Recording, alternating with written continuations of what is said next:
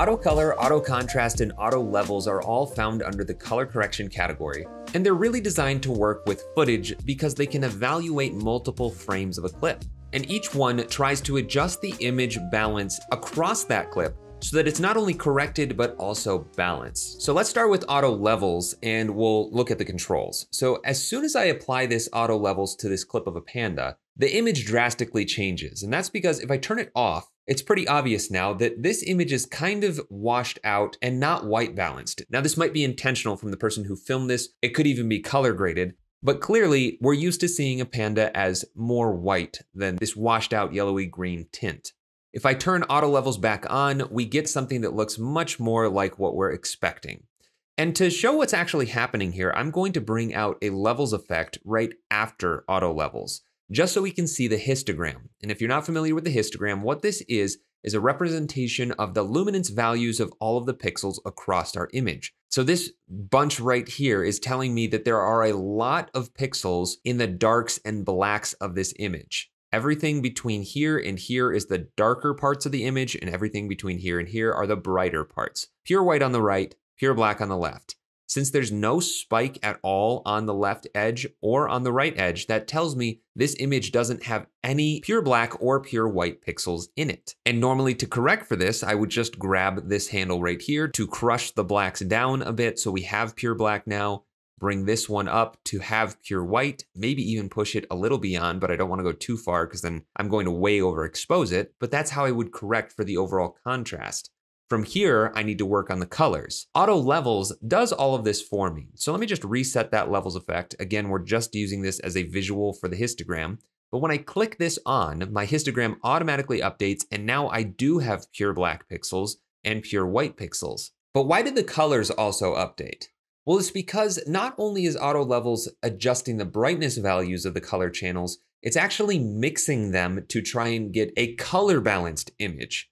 So it's looking at each individual channel, red, green, and blue, and making that same adjustment of taking the darks and making them pure black, the brights, making them pure white. And with a black and white animal like a panda, that neutralizes all of that color cast that was apparent in the uncorrected image and makes it look much more natural.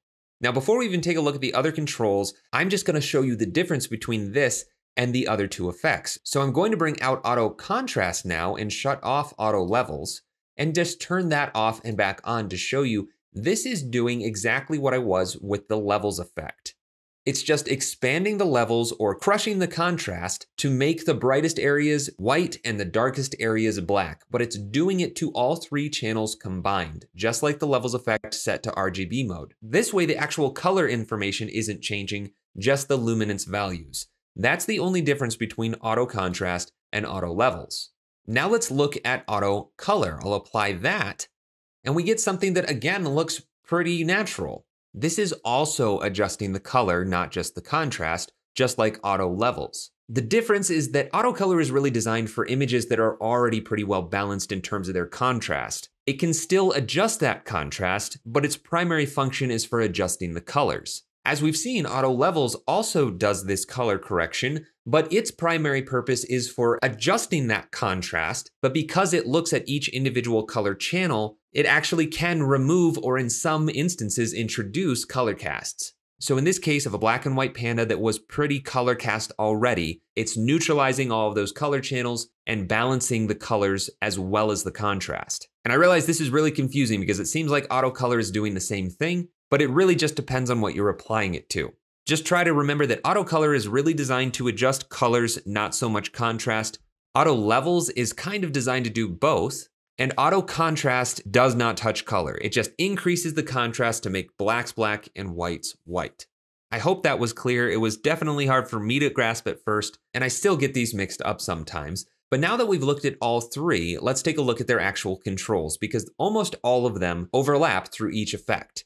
First of all, we have temporal smoothing, and this is measured in seconds. What this does is looks at the footage that you apply this to and scans the frames around it by whatever value you have set here. So if I set this to 1 second, it's going to look at the surrounding 1 second worth of frames and see how the levels look in those frames before averaging out its adjustment between all of those and applying the effect. This is really great for footage that has lots of shadows and highlights that are changing, or maybe a camera that was set to auto so the ISO or the exposure was flickering or adjusting.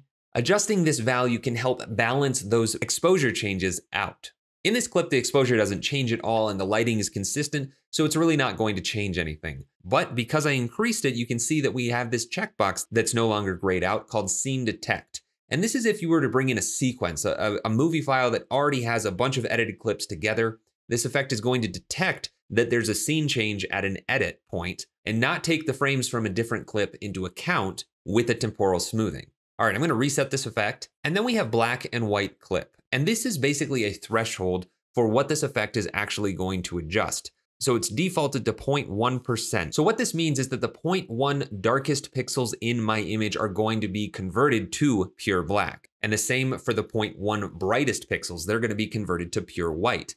So if I increase this number up to a maximum of 10, that's going to take the 10% darkest pixels and make that black, and the 10% whitest pixels and blow them out. So it's a way to be able to just fine tune this a little bit. And if you didn't want to adjust the darkest pixels at all, if you know that they're already black pixels, then you'd want to turn that all the way down to 0 and the white all the way down to 0 as well if there were already overexposed white pixels. I'm going to reset that back to default because I think it does have a much better balanced image that way. And the only other option here is blend with original, which is just the effect's transparency. All of those properties are shared with auto contrast, so we don't need to look at that, but auto color has one more option, which is snap neutral midtones. And if I check that box, what it's going to do is look for basically a midtone gray value in the image, or something that it thinks should be midtone gray, and then snap it to that midtone gray value, basically adjusting all of the colors so that that becomes the neutral value. And if I check that back off and on, you see that it gets a little bit cooler, and the colors actually do look a little bit more white balanced. So this can produce more natural looking colors. But with that, we've covered all of the properties of these effects. They really are designed to work with footage, so they don't really show up much in motion design workflows, but they're definitely worth knowing about and understanding the differences between them. But that's all for auto color, auto contrast, and auto levels. Hey, thanks for watching. If you enjoyed this tutorial, then check out the other ones here on my YouTube channel. And if you like my teaching style, then definitely check out my longer form content on Skillshare and School of Motion. And if you want to support more tutorials like this one, check out my Patreon. You can find links for all of that stuff in the description of this video.